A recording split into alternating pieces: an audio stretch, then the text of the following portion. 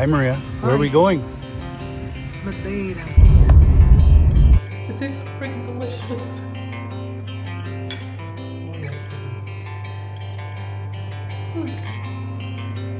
It's delicious.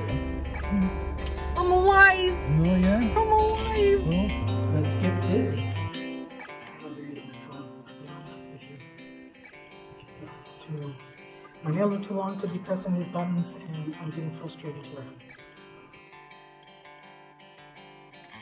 I thought to make a quick guacamole, very simple to make. Ingredients are very simple. I've got 2 ripe avocados from our garden. Okay. I'm going to have, I'm not sure if I'm going to use 2 little tomatoes here, but we'll see how we do. Anyhow, avocados, tomatoes, half an onion, 3 chilies. I've got the dried chilies from our garden, and I also use the seeds. We've got salt, cumin. I don't have fresh lemons, so I'm using lemon juice.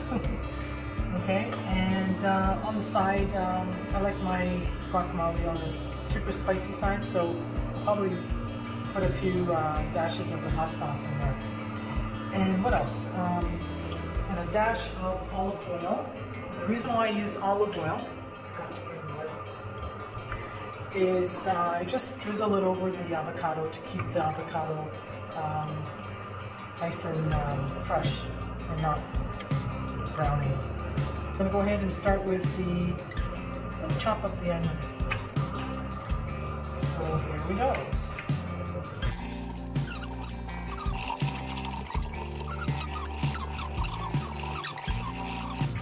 Try out this delicious guacamole. It's so simple and it really is delicious. It's not complicated at all. So we're going to throw in onions into the bowl.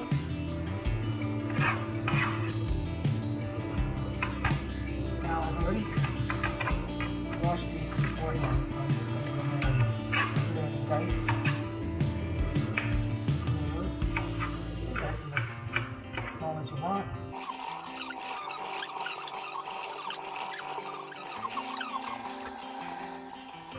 Today, the weather was, well, this morning it was beautiful, it's sunny, and then this big cloud just rolled into the area, and we had mist for, I'm going to say, half of the day. And now it's just starting to clear up, so I'm not sure if you can capture that kitchen window there. We've got spectacular views from this location of the ocean. That would be the Atlantic Ocean. We really are so fortunate to be doing this.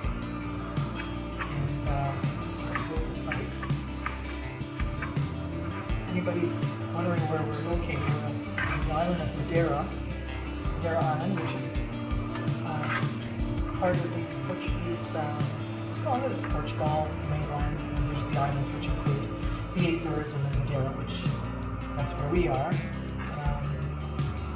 We've been here 2020, I guess, just before before the lockdown. And I guess we got lucky finding this place when we did. Alright. Okay, so you can see that that's not a lot of tomato. You don't really need much for this recipe. So we got the onions and tomatoes all done. The next thing is, let's go with avocado. Everybody has a way of doing their avocado. Mine is pretty simple. Just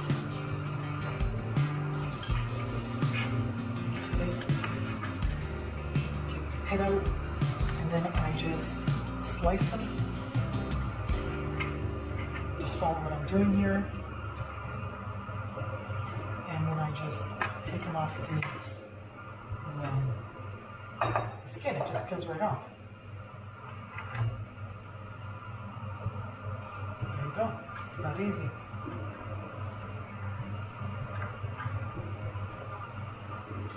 We're I think 450 meters above sea level. We're in it's considered a farming community, and you can pretty much grow everything and anything in the soil here. It's very, very rich soil. We have a garden down below, which we will eventually show you guys in future videos. Got some banana trees growing right now. And I guess, depending on what you like to grow, I love every type of vegetable and fruit. We're going to try to grow a whole bunch of different, not just vegetables, but also fruits, citrus fruits. We got an olive tree down there. We have, well, these avocados came from our tree down. We actually have, I forget, is it 2 or 3 avocado trees? They produce quite well. So the goal is eventually have a miniature farm, if we can, if we get lucky enough to have success growing. Alright, so these chilies are actually from the garden as well. They've been sun-dried, and I like using them. I'm going to use the seeds in them as well in this recipe. Now, just remember, we got to put some olive oil over the avocado. Not much, probably I'm going to say 2 teaspoons. And I'm just going to mix that, so we coat it. I'm going to keep them like that until we're ready to mash them up.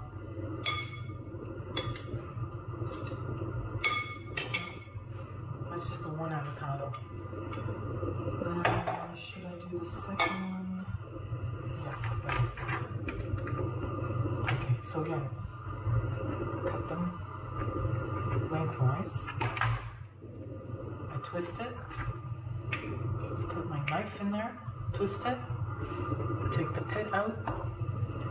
This avocado is a little smaller, so I just cut them in halves, in quarters, sorry, and just peel away. You see that? That's how easy it is.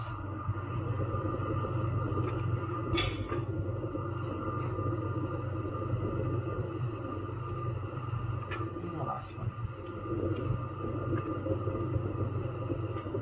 Get that little piece of brown off. These are perfect. Perfectly right for this recipe. Okay. There's olive oil in there, so I'm just going to stir that. That's been get some of that coating. Alright, let's go on with the chilies. These are spicy. That's what I want.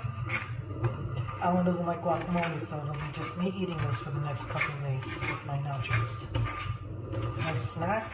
You can actually fill up your belly pretty quick with this too. Avocado is very filling.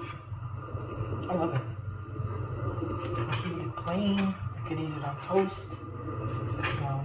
When I make avocado toast, I actually start off with peanut butter toasted. I toast the bread, then I put peanut butter, then the avocado, and then I top it off with some apricot jelly or orange marmalade, and it is delicious.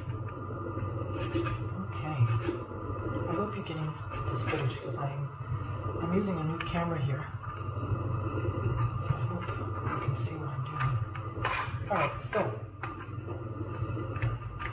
try to get that as done as you can. You can skip this pepper part if you're not if you don't like the spice, the heat. It's fine. I love it. So okay, that will go into the tomato. And the next thing is, now I don't have cilantro, so I'm using my fresh parsley from our garden, and either one is good. I love both. Just chop it nice and fine.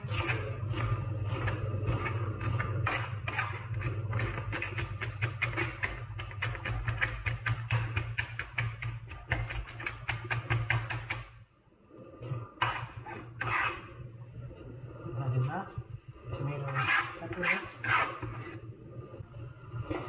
So the easiest thing I find to get the avocado in small chunks is by using what I call a potato smasher, and that's what it looks like. You can use a fork, doesn't really matter, whatever's easiest for me. Well, I think this is the best and quickest way of getting it all mashed up, but you don't want it too mushy. You want to have some chunks in there.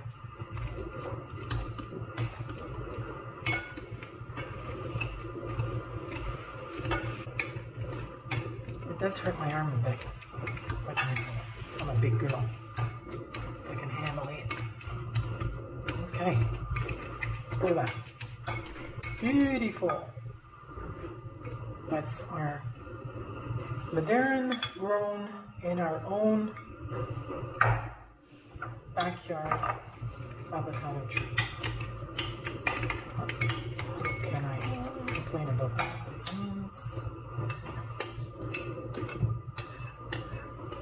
So that's the onion in there. Okay. Onions all in there. Let's stir up the tomato, peppers, and cilantro, or sorry, parsley. I believe the original Mexican version calls for cilantro, but cilantro is basically coriander, I think is what the Americans call it. We call it coriander, and so on, or sorry, cilantro is cilantro. I don't even think in Canada we use the word coriander, although I have heard of it. Okay. Now the cumin, I would say you want to put probably, I always eyeball it. Also will have a smell of that. Okay, so that's about a quarter teaspoon of coriander. It's not really that much. And for salt, I'm going to say 1 teaspoon to start off. And lemon, again, I don't have fresh lemons or limes, so you can use either or. I use fresh, well, squeezed lemon juice. This is actually real. This is not an imitation juice. Stir that all up.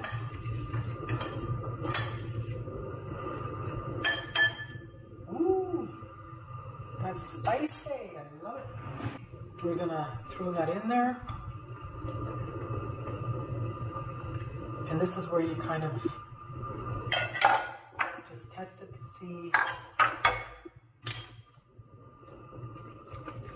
it has enough salt, lemon.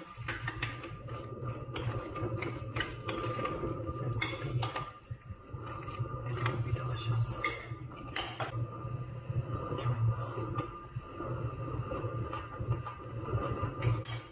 You know, guys, I don't want to say it, but that's some damn good guacamole.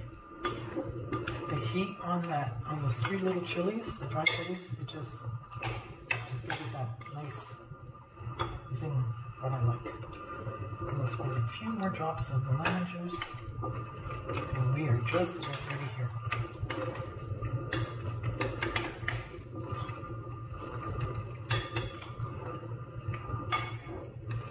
And now, the next step is plating. I won't be throwing any of the hot sauce in there because it's got enough heat, so I'm going to skip that part. I'll try it one more time.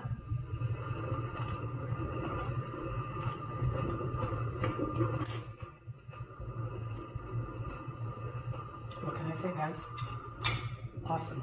Delicious. Alright, so I'm going to take you over to the table.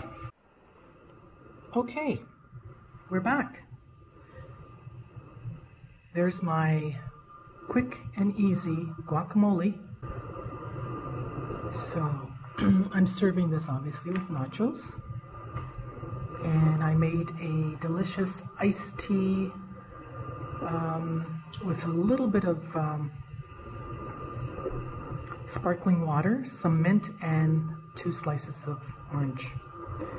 And that's it. This is a delicious way of spending your Friday afternoon and chit-chatting, socializing, nibbling away. And I'm sure Alan won't touch any of that, but I'm sure he'll have a little bit of the drink. Now, it's not spiked. You can put some booze in it if you want, but we're more of wine drinkers. That's pretty much it. So I hope you enjoy that. Hopefully you'll be around for the next video. Stay tuned.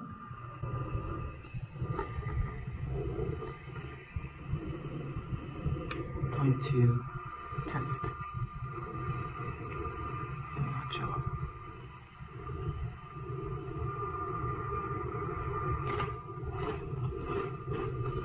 Delicious.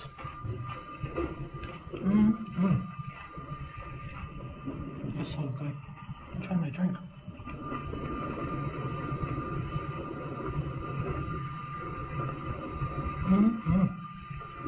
Not sweet at all.